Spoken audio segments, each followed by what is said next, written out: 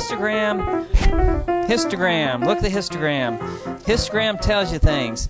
If you add a histogram, if you add enough numbers to it, it'll create a lot of times a bell-shaped curve, right? And so, or some kind of version of a bell-shaped curve, like a skewed bell-shaped curve. And so that will tell you things. What can you imagine? All right, I'm going to give you an idea. You got a histogram, right?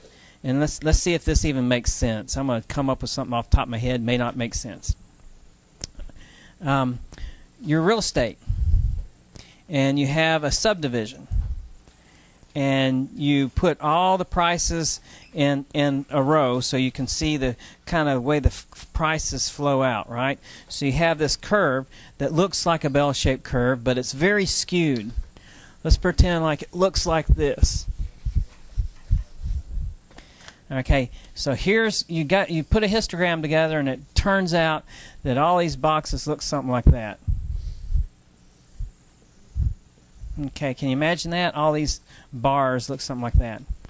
All right, I'm going to erase it because it's going to make it look continuous again. And you're a real estate agent, and you're trying to sell houses.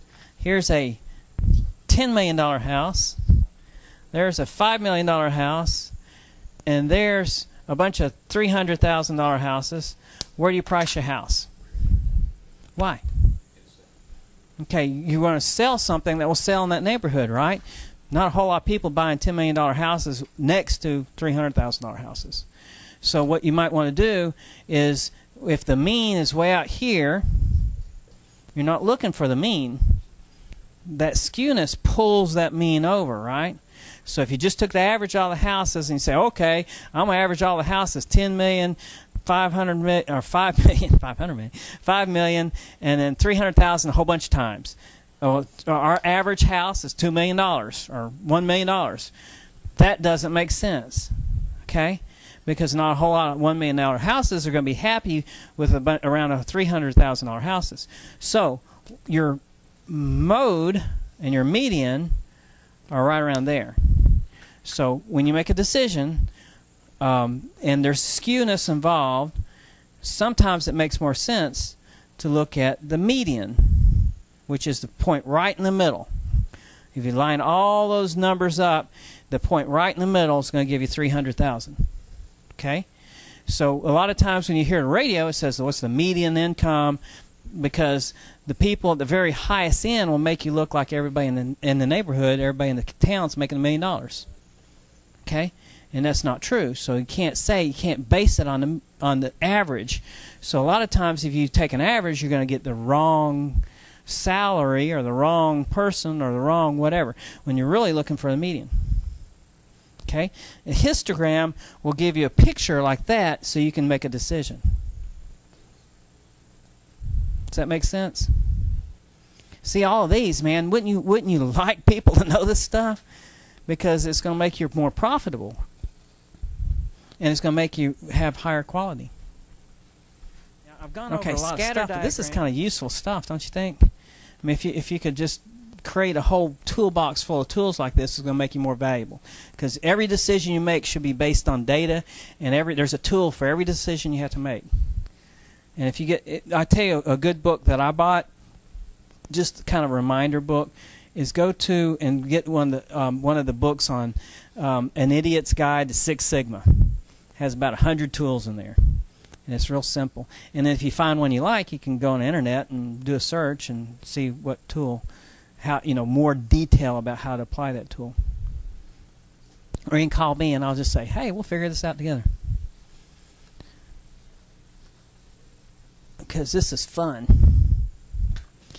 Okay, scatter diagram. Find a scatter diagram. All right. Now this is a different type of tool, and into this, you'd see a whole bunch of dots. Now, first off,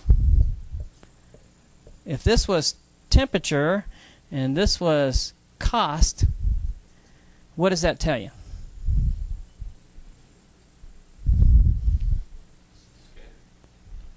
What does that scatter diagram tell you? There's no connection.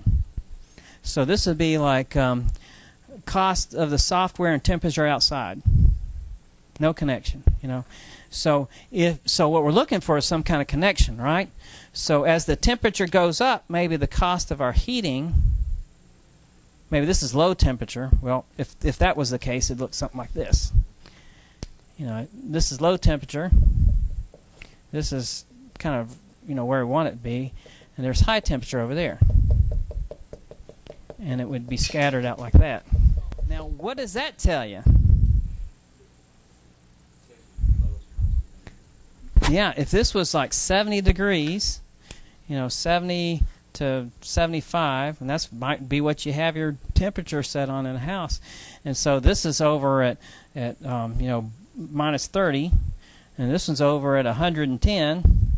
So depending on the mean average of the, or the median temperature, whatever you use, whichever one makes most sense. Mean would probably make sense here because you can't get 1,000 degrees, you know.